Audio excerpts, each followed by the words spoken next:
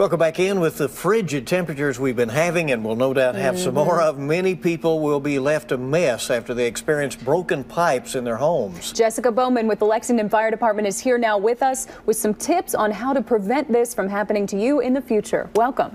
Hi. And prevention is key, right? That's right. How do you stop this from happening in the first place? Well, there's a few little things you can do that are easy that can save you a lot of hard work down the road. Yeah. And those are to allow your faucet to drip. If you know it's going to be a particularly cold evening, go ahead and turn your faucets on before you go to bed. Just a trickle will go a long ways. Also, you can open the cabinet doors. That'll allow warmer air to circulate beneath it and hopefully prevent those pipes from freezing. And the other thing you can do is just set your thermostat at a steady temperature. Some people like to raise it during the evenings, lower it during the day when they're gone, but keep that at a steady temperature. And then what happens, inevitably, some of us are going to forget this. So what happens when it does happen? Exactly. If the worst does happen and your pipes freeze, you can attempt to rethaw them using some sort of alternative warming heat. Never use a blowtorch. Sometimes people try to do that. Wow. That is a whole different noon show. But never use a blowtorch. You can use like a heating pad or a space heater, as long as you don't leave your space heater unattended. And you just open the cabinet doors and direct it in there. And one thing you need to make sure you do is open the faucet, because once that water thaws, it needs somewhere to go. Right.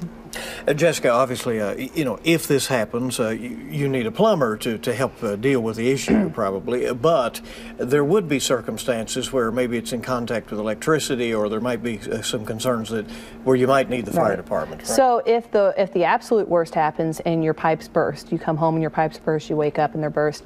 The best thing you can do for yourself is to know where your water shutoff is, because if you can get that turned off right away, you're going to limit property damage. Sometimes people don't know where it is and their water just continues to run and saturate everything in the room or neighboring rooms until someone gets there to help them. So knowing in advance, that's something you can do for yourself to help yourself out. But if those pipes do burst, you're going to need to call a qualified professional to help you get them repaired. Yeah. And also, you mentioned something about space heaters. There are actually a lot of fire hazards this time of year. What are some things we need to keep in mind through the holidays? When it comes to space heaters, never leave them unattended. When you go to bed or leave the room, they need to go off. Always plug them directly into the walls. Never use an extension cord, because that can overload the outlets. And then some people like to run them under a carpet or something to eliminate a trip hazard, but that actually creates a fire hazard. So keep that cord on top. And if something does throw a breaker, there's probably a reason that happens. Right, So don't just absolutely. necessarily go try to put it right back on. Absolutely. Got to make some changes. Thanks for coming. Appreciate having me. Very Appreciate it. much. Thank and Merry you. Christmas to you. Thank you.